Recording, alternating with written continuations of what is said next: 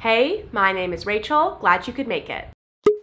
It is week 4, the final week in the fiber-filled 28-day plan. I'm almost done with it. It's been a journey, everyone. If you haven't seen my previous videos, those are linked in the description box for you. So yeah, week 4 coming up. This is the most challenging week for me in terms of new foods I haven't had. So first of all, I just want to say I have gluten and grain sensitivities. I don't have an allergy. I do not have celiac. In this week 4, since I don't have celiac or a gluten allergy, I will be having some whole wheat products, which is not so for me. There's some whole grain pasta and I got some whole grain rolls. Throughout all this, whenever I'm buying, anything like grain, bread related specifically, I'm really paying close attention to the ingredients, getting just the fewest ingredients possible, all whole plant foods. I try not to get anything with preservatives. Same goes for canned goods or anything. I try not to get citric acid or just any kind of funky preservative type of stuff in there. And I buy, as much as I can organic. I feel like I'm going into week 4 feeling great. Like I said, week 3, I've been feeling pretty good. Nothing major seems to be happening. I seem to have been tolerating new foods well. Let's see all the meals I had this week. Let's go! For breakfast, I did a quick fix option of making the superfood smoothie, and only change I made, I put some mixed berries in instead of just strawberries. And then I made the turmeric latte. So I made this with coconut milk. There's, different spices and turmeric and vanilla. Smoothie, 7.5 out of 10. It's fine. I've gotten used to this smoothie. Ooh, oh my god, that is so good. That tastes like I got it at a restaurant. That's a 10 out of 10 turmeric latte. That tastes so good, and I made it myself. Oh my god. Lunch is supercharged miso soup. So there's the biome broth, there's wakame seaweed, tofu, some veggies in there. You're supposed to use soba noodles. I ended up using these brown rice noodles. I cannot even look at a soba noodle after last week. That sesame noodle bowl prep thing that was just a bunch of soba noodles. It was so much, and I don't think I like soba noodles. I prefer rice noodles. That is so good. It's so flavorful. I'm giving this a 9 out of 10. I am excited. For dinner, I'm having the leftover gumbo from the other week. I'm kind of switching my meals around a little bit. This is just what worked for me in terms of leftover night, But yeah, after having it again, it's still it's decent. I'd say it's a 7 out of 10. I just don't think I actually like gumbo. I can get this down, but I'm not excited for the gumbo. But I think if you do like gumbo, you'll be into it, okay? Breakfast is a superfood smoothie bowl. On top, I have some strawberries, coconut flakes, flax seeds, sunflower seeds, and peanut butter. 8 out of 10. Love the toppings. Lunch is the Nourishing Buddha Bowl. I had this last week, if you remember. It's a lot of leftovers. I have salad greens, I have some chickpeas and cannellini beans, some brown rice, a bit of roasted asparagus, and then this tahini garlic dressing. 7 out of 10. It's fine. Dinner is supposed to be the nothing fishy sushi wraps, but I made a nothing fishy sushi bowl because I tried to wrap it like sushi. The instructions in the book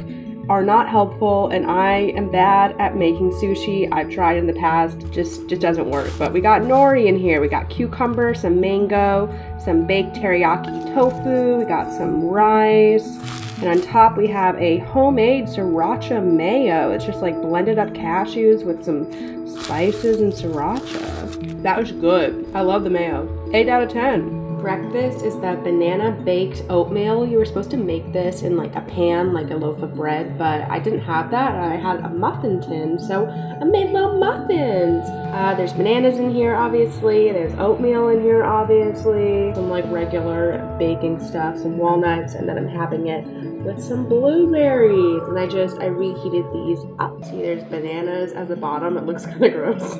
It tastes really good. It's sweet. 8.5 out of 10. These are so good. Doing another repeat for lunch. This is the nothing fishy sushi bowl from last night. So we got our baked tofu, cucumber, mango, avocado, nori rice, and that sriracha mayo. That's so good. We're doing 9 out of 10 today. It's so good. Dinner is the chickpea meatballs, pasta marinara, and quick garlic broccoli. So I used those red lentil noodles, and I made the chickpea meatballs the other day. They pretty much fell apart once I started heating them up again. Probably would have broken them up anyway. And I got some marinara, the broccoli. It just has some like dry mustard, salt and pepper, and like garlic. Pretty simple. And I have the pepita parmesan on top. It's super tasty. I mean, you know, it's like noodles with marinara. The meatballs, like, they don't really taste like chickpeas, but they do taste like an imitation meatball, which tastes fine to me. And the broccoli's good too. It's simple. It's just like steamed, but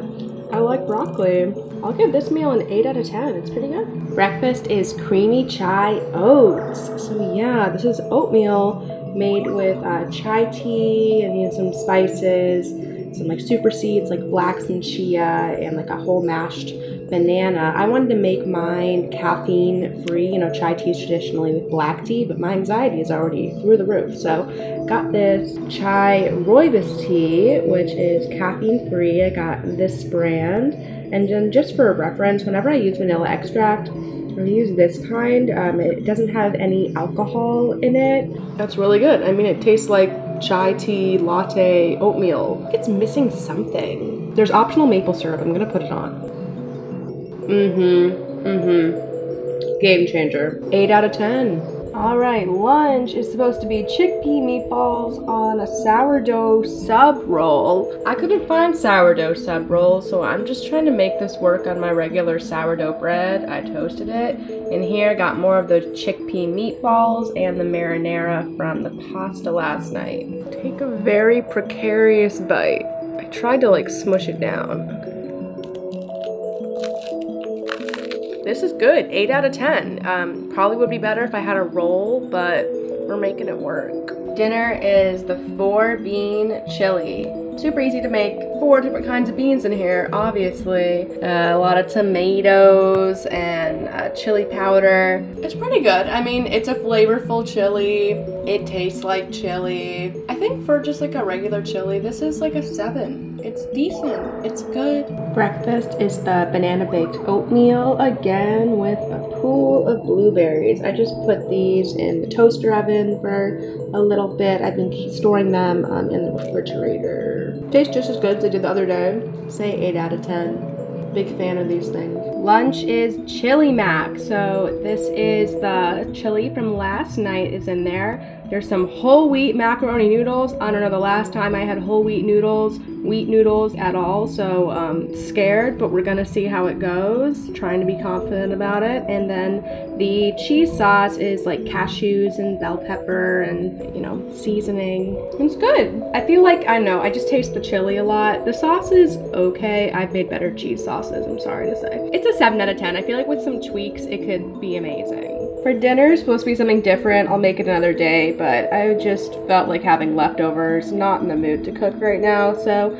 doing leftover chickpea meatballs and pasta marinara with the quick garlic broccoli. I don't know, 6.5 or a 7 out of 10. It's okay. Breakfast is something I've had quite a few times now. It's the chocolate peanut butter super smoothie. And I do modify it now. I put less almond milk in than it says and more frozen bananas. And it's so good. It's nice and thick. 8 out of 10. Into it today. Lunch is a chickpea and avocado sandwich and some of the citrus and mint salad I had another week. For the citrus salad, I kind of modified it. It's just grapefruit with lime juice. I didn't feel like having oranges. I didn't want to have the mint. I don't like fruit and mint, so this is fine. And let's talk about the sandwich. There's chickpea, there's avocado, there's arugula, there's onion and cilantro and lime juice and salt and pepper. The grapefruit, let's give that a 9 out of 10. A good grapefruit. That's good. 7.5 out of 10 for the sandwich.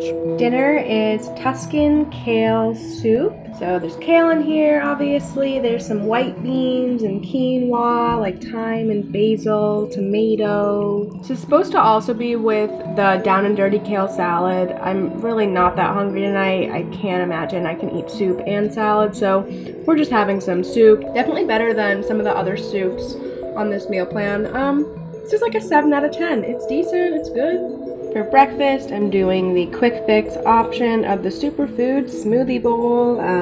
I have the normal smoothie, and I have the coconut and sunflower seeds, and some blueberries on top. The breakfast you're supposed to have today is the spicy breakfast tacos. I had those last week. They are delicious, but they're very labor intensive. I don't want to do a lot of effort in the morning, so we're quick fixing it today, you know. I made this too liquidy, but it's still good. 7 out of 10. You know, we're good. Lunch is the leftover Tuscan kale soup with some toasted sourdough with white bean hummus. This is just the same soup from last night. The hummus has like tahini, lemon, basil, garlic, and I use some cannellini beans. Soup's still good, like 7 out of 10. Give that an 8 out of 10. Dinner is called the Sunday pasta. So this is some whole wheat pasta made with arugula walnut pesto. There's also tempeh sausage, which is really just crumpled up tempeh with a bunch of herbs and spices, and some roasted cherry tomatoes. This sausage stuff is so good. Like, I'll make this and put it on other things. It's good alone. The sauce is really good. This is a 9 out of 10. Bonus meal. This is the lentil sloppy joes with jicama fries. I've never had jicama fries. I've only had raw jicama, and I just bought it pre-chopped. I don't know where I can even buy a whole jicama, but whatever. It's seasoned with like paprika and garlic and a bunch of stuff. And these sloppy joes. So there's lentils and onions and red bell pepper and like tomato paste, maple syrup, just like a bunch of different seasoning. And I'm using an Ezekiel English muffin as my bun. They are these ones. I was really looking for a nice whole grain bun, but I just couldn't find any that had like clean ingredients and wasn't like bleached flour, and these are good, and they're like sprouted as well. The texture is interesting. Like, it's still crunchy on the inside. They're kind of like crunchy and dense. The flavoring is really good, kind of a little too salty. I'd use less salt than it says. A lot of flavor here. It's like sweet, like a sloppy joe. I feel like overall this meal is an 8. It's good. It's kind of a lot of work, but it's good.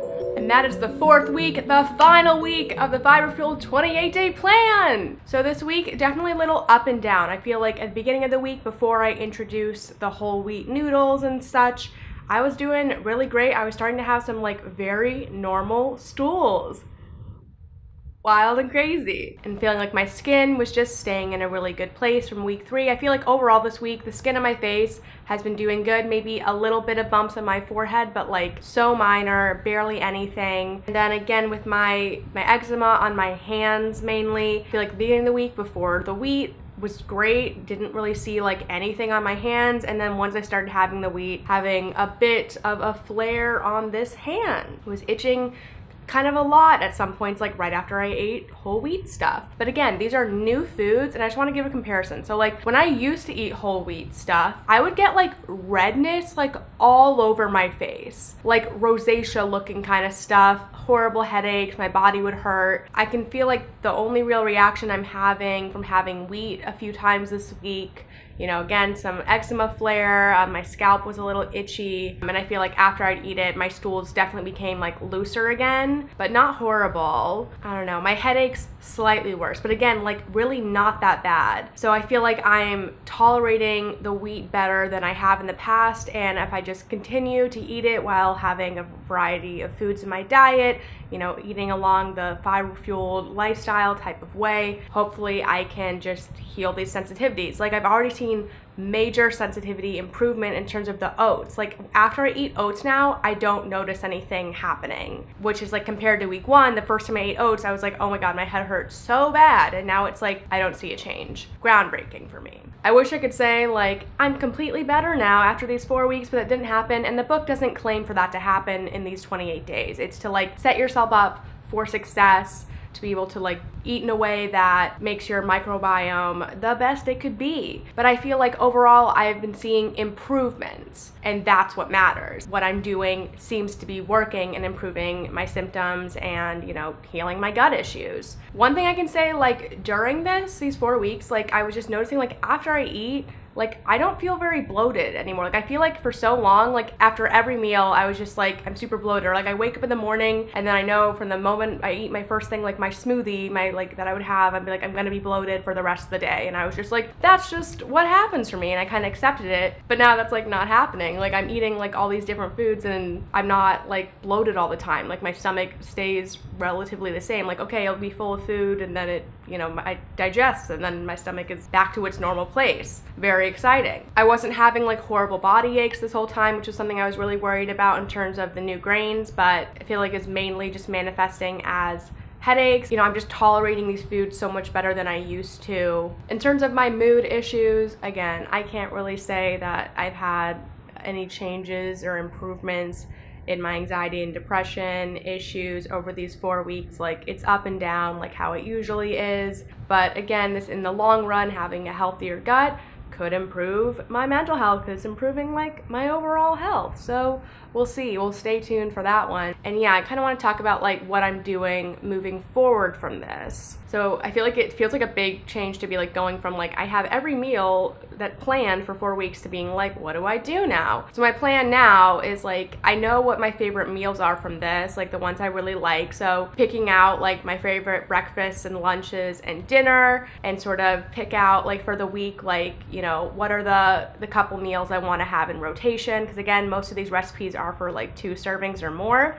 Just having an idea, okay, I know I want to make these dishes this week, buying the groceries for that.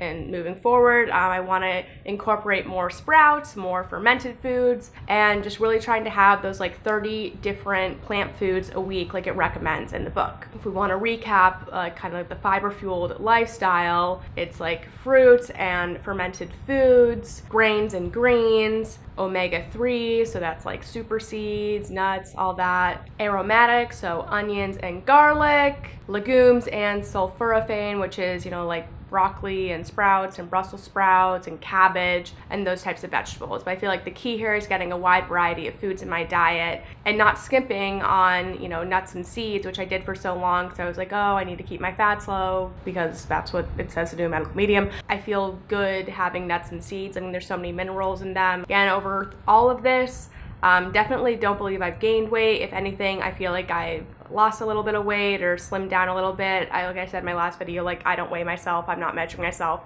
I don't know, but I'm definitely not gaining weight on this, eating this way. And I feel like I'm just so much more like satisfied with my meals. You know, I eat however much I want, and on all of this, I've had like no cravings for any junk food. I feel like I think of like, you know, like vegan junk food stuff that are the vegan cheeses and the crackers and like the chip things. Those are things I feel like I would be like, that sounds good. Like just like a normal, like you have like cravings for things, but I'm not. Like I'm not having cravings for anything. I feel like that just shows that I'm getting my nutritional needs met. And I feel like also in the past, whenever I would try to keep my fats really low, I would get like such intense cravings for nuts and like peanut butter, and it would always be a thing where I'm just like once a month or so, usually around my period, I would like binge eat a bunch of like nuts or like peanut butter or some sort of nut butter, like finish like a jar of peanut butter within like 24 hours. And like I'm not having that compulsion anymore because I'm eating a good amount of nuts and seeds for my body. It seems that I'm like doing good. It's just working for me and I'm sticking with it. I'm liking the fiber-fueled lifestyle. This is a whole foods plant-based lifestyle, and yeah, I'm gonna keep trying to not be gluten-free. I'm definitely not gonna go into eating like refined grain foods. Like I'm not like, oh yeah, I'm just gonna eat Oreos and stuff now. Like no, like I wanna, if I eat something that's wheat, it's gonna be like whole wheat and, you know, maybe a treat every once in a while, but still, you know, gonna work on healing that sensitivity by eating moderate amounts of the foods I have sensitivities to on a regular basis. So that's gonna be oats, that's gonna be wheat, you know, corn, buckwheat, quinoa. I don't even like quinoa. I can't say I'm gonna keep eating quinoa because I just genuinely don't like it. Overall, I'm really happy I did this. I tried so many new foods. I found a lot of recipes I really like. Yeah, it was kind of a lot of time in the kitchen, but I have a lot of time at home these days. I'm a happy camper. If you like this video, be sure to give it a thumbs up so I know you liked it. You can subscribe to my channel. I'll be putting out new videos every Monday and sometimes Thursday. Leave me a comment. Tell me what you thought about all this going on right here. As always, thank you so much for being here. Goodbye. I cannot believe I filmed what I ate for 28 days, more than 28 days, because it was bonus days. I did it. I did it all. Blows my own mind that I did this.